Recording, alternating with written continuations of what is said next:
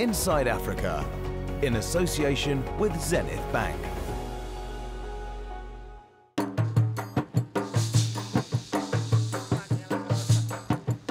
As the drum beats, dancers sway their hips and tap their feet.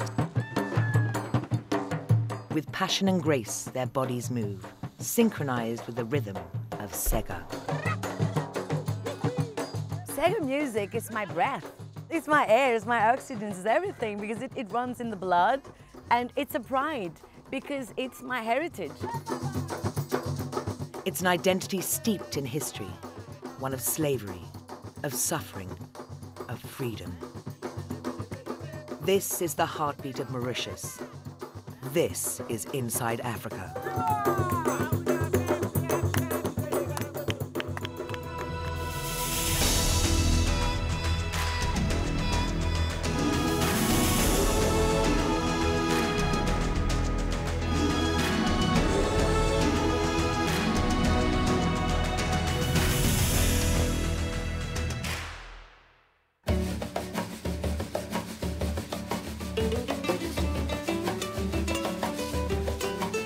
Nestled in the Indian Ocean sits the island of Mauritius, a country no more than 45 kilometers wide and 65 kilometers long. Blessed with sweeping vistas and enticing waters, it lures tourists from around the world, welcoming them to a melting pot of cultures.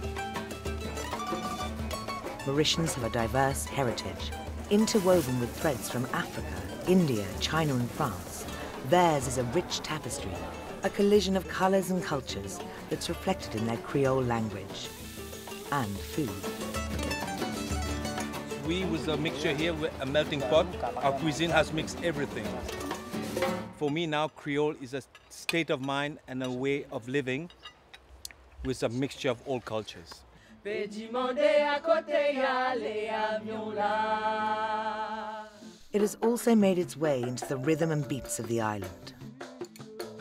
Lindsay Backbot grew up feeling these sounds in her soul.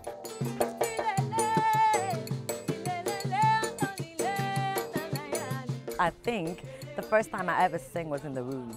And my childhood was so great because my parents, great parents, they're all singing, musicians. It was her grandfather who properly introduced her to Sega, the music of Mauritius. I was really young hearing the Sega, and it's everything. It's my pride, my identity. My grandfather was playing in a Sega group, so every parties in Mauritius, you do have Sega. If there was no Sega, there was no party. Often referred to as the blues of the Indian Ocean, its tempo similar to 6/8 is also found in traditional music from other islands in the region. Percy Yiptong is heavily involved in the Sega music scene. Sega music, I think, for every Mauritian, as it's our national music, we're born into it. We can be of African origin, Chinese, Indo or European origin. Sega is our rhythm. It is the music that unites all religion and communities. If you don't have any idea of what is Sega music, if I have to explain to you, it's so simple. Somebody want to try? You need your hands. And yeah, I think I'll do it like this. There you go. The rhythm is like this. That's the rhythm of it. And all you need is just that shoulder and the smile and the hips and the feet. That's all you need, actually. The minute you hear that sound, it's just gonna take you, because it's like air. Like coming to Mauritius, you see the beaches, you're like, ah, it's gonna have the same effect. Still have to hear the beat. As long as you hear this, everything is fine. That means we're in good health. Each of the instruments not only provide a unique sound, but are historically crafted by hand. We have three main instruments in the Sega. So we have the ravan, which is the circle of wood covered with goat skin, but you have to heat the dead skin with the fire to make it alive. That's the heartbeat of Mauritius. Everything is around this ravan. And then you have the high pitch of the triangle, and then we give you that ting, ting, ting, ting, ting, ting, You know, that's the high pitch, and then you have the other one give you the swing. It's called the maravani. You know, it's a rectangular shape of wood covered with sugarcane stems, and inside you have dry seeds called sipai, and then you just wave it with the rhythm. That's my favorite, especially the sound of it reminds me of the waves of the sea. And that's the three main instruments of the traditional Sega. Today, Sega is the music that greets those who visit the island.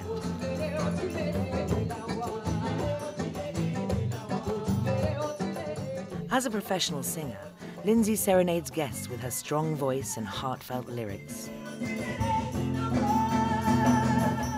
When tourists arrived, they had to find a way to entertain the tourists. How about putting the Sega? Because tourists come and want to see something special, what belongs to Mauritius, and the first thing, yes, food, but also the music. So they find a proper way to promote our Sega. So Sega was played in every hotel. Theatrical and powerful, this performance reveals the true origins of Sega. Lindsay's feet barely lift the ground. The lyrics, soulful, mournful, expressive. The music tells the story of Mauritius's past, a period of history which has shaped its identity today, a time when slaves were brought to work on the island.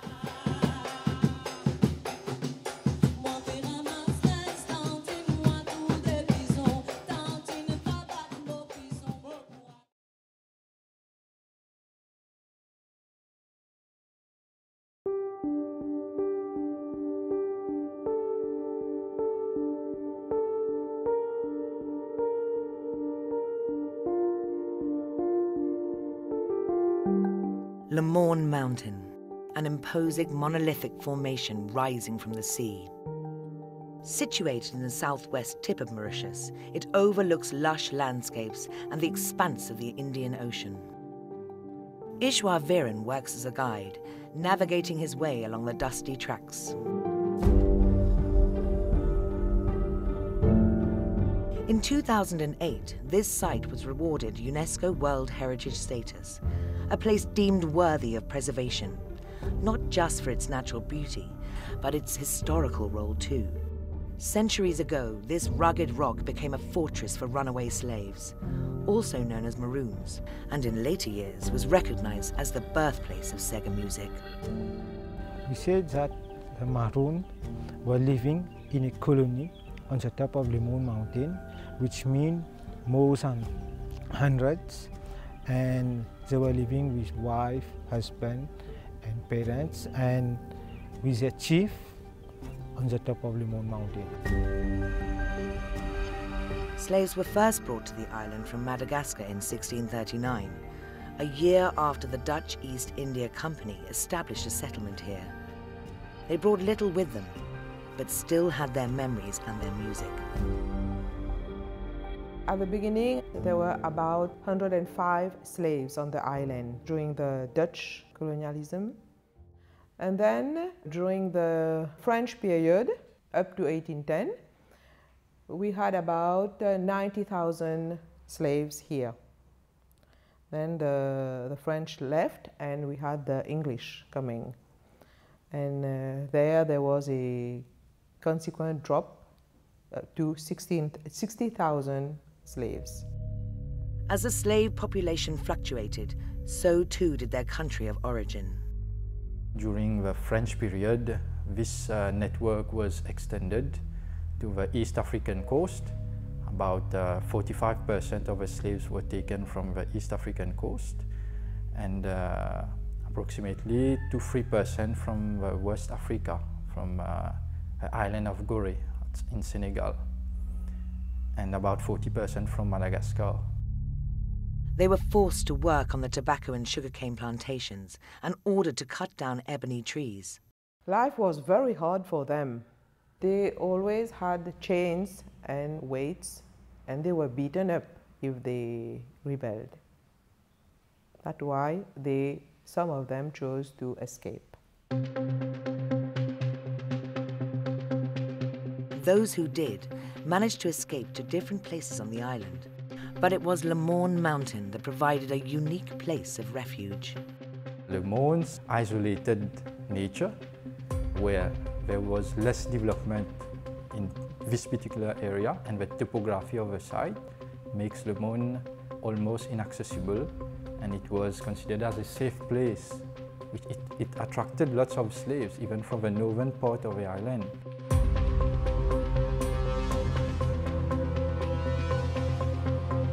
It's believed the escaped slaves positioned themselves at the summit, using a tree trunk to bridge what is known as the V-gap. For them, this place was like a viewing point. Why? Because from here, they can see all around whether the police is coming toward them to capture them. At night, they will get down, they will go hunting, they will go fishing.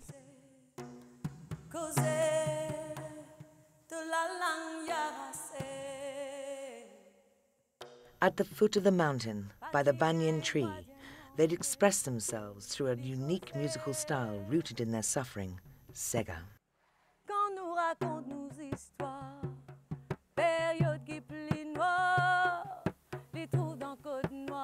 What the slaves were expressing through the music was a lot of pain. It was also a calling or a call from their home. It was that rhythm and the language to express, you know, everything what unsaid, everything deep down. I guess even though if you go back to the days, not only to Mauritius, around the world, slavery have that soul, the pain of the soul and the enjoyment, the everything, if I may say. Their dancing evoked the shackles they once wore. The slaves find an amazing way and sexier way to dance the Sega. Even though they were in pain, even though they were singing their sufferings, they created the steps and the movements of the Sega. They had chains in their feet and bullets, sometimes in the neck or maybe chained in the hands, but the rhythm carried them. The thing is, the feet stays on the ground, whatever you're doing.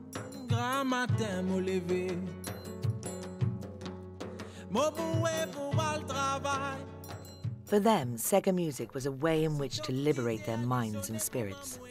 Yet living on top of Le Morne meant that in February 1835, they were unaware slavery had been abolished. To alert them, the colonial authorities sent soldiers wearing uniforms up the mountain. They went there, dressed officially with the guns, to announce them freedom, hello, and they'd rather jump from this mountain, kill themselves, because they thought they were going back to slavery, back to torture, back to what they had before. Yeah. But they jumped.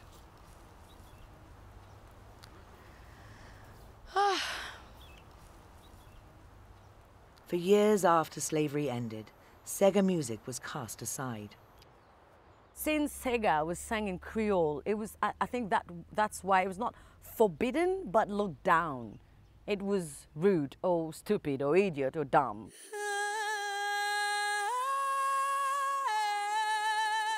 As Sega has emerged in popular culture, Le Morne Mountain has come to represent the slaves who chose death over the chains of slavery.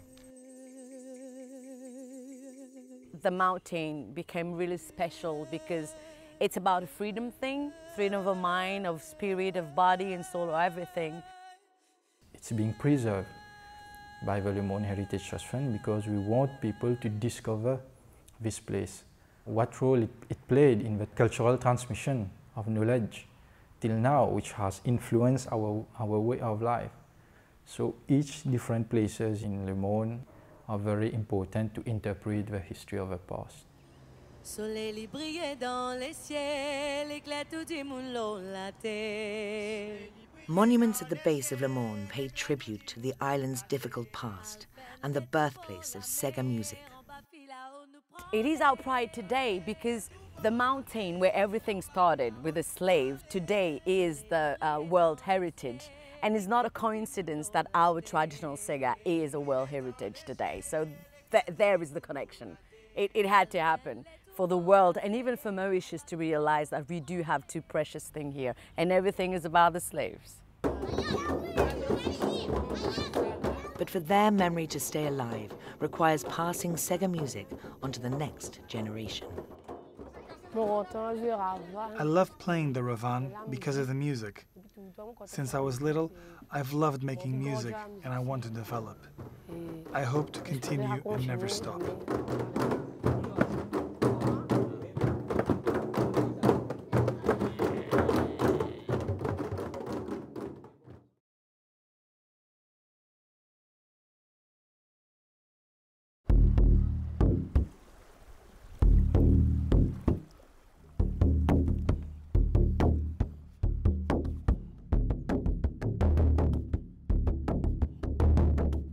On the west coast of Mauritius, Percy Yiptong plays the ravan, a traditional instrument rooted in the sound of Sega. Sega music comes from slavery. Sega was born on the sufferings to become a celebration music, a party music, and not only for the slaves' descendants, but for all Mauritians. It is important to preserve Sega because it is our traditional national music. This is the only music really that unifies everyone with the Creole language. So if Sega should one day fade out, maybe the unity of Mauritius will also fade out. It is essential that it never dies. In an attempt to keep the beat of Sega music alive, Percy is involved in an educational program in a neighboring village. So now we're in Black River, and in fact Black River is known as the cradle of Sega music in the slavery days, because when the slavery was abolished, most of the African slaves settled in Black River. This is one of the rare Sega schools teaching ravan. Reviving this tradition has provided the children here with much more than just a musical skill. Most of the children have social problems. In this area, in like most suburbs and small villages on the coast, there's a big rate of alcoholism, drugs, teenager girls get pregnant, but all these kids normally they roam around on the streets. So this allows them to gather together, and the children say themselves, they learn discipline, because to beat the rhythm you have to be everyone together. So it learns them to work in group, and by working in group, this brings solidarity in the community. The children don't fight anymore. Instead, they play with each other. There's a friendship between them. They play together and have become friends through that. They don't argue. Instead, they stay together, talking and laughing.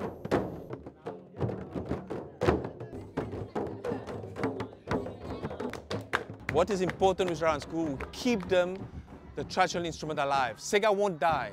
The dance and the music won't die. But coming back to the goat skin and the real drumming, you keep your roots rooted, and especially in Black River where it was born. Embracing history ensures tomorrow's generation appreciate their cultural heritage.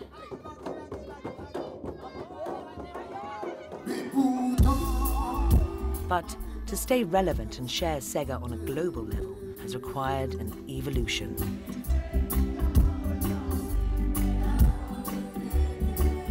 Sega, a mixture of Sega and reggae, envelops the crowd. This is the 7th edition of the Reggae Dancer Festival in Mauritius. Sega artist Bruno Raya has worked hard to spread the musical genre across the Indian Ocean.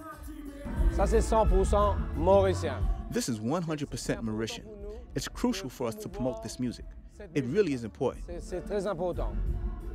It was in the 1980s that an artist known as Kaya first fused the two genres and was discovered by music producer Percy.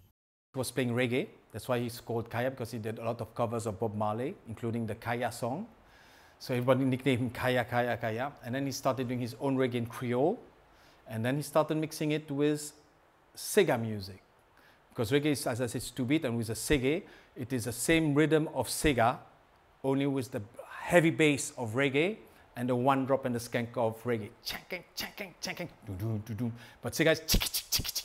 So the beat is faster, and I was convinced that Sega can also conquer the world. It took a few years for Sega to take off in Mauritius, but when it did, it became a symbol of harmony, a musical style bringing together people of all colours and faiths. You cannot speak of Sega without talking of Sega, and how we have always said there are only two types of music that are owned by Mauritians. One was born out of the time of slaves, and the other one after independence. Artists like Bruno and Lindsay Backbot believe Sega has an international appeal, and by promoting it on the big stage, they hope to keep the memory of Sega alive, paving the way for it to be shared with the rest of the world. Sega is our pride, it's our identity, and Sega, it's this beautiful evolution, the passport to open doors to elsewhere. And there's so many youngsters that loves, you know, Sega music, and this is their door open to there.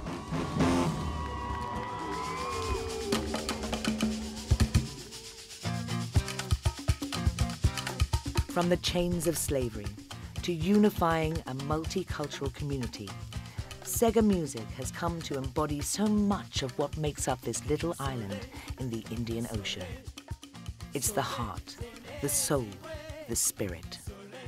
It's been a fight. So we're looking forward for the future. We're looking for evolution. It is so important because that's our identity. If you want to make a difference in the world, you have to start believing yourself. So if I want to start believing myself, I have to look and say, Sega is mine. Born out of a painful past, it has become a celebration of diversity and equality. A musical sound that pumps through the veins of the people who call this home. Mauritius is not only about beautiful hotels, it's not only about lagoons or beaches or the sun. Mauritius, first of all, is about the people. It's about the melting pot. It's about the beauty, how different people can connect together. We're blessed people. Everywhere you go, you'll see a smile on your face and a heartbeat. Our soul will stay Sega music.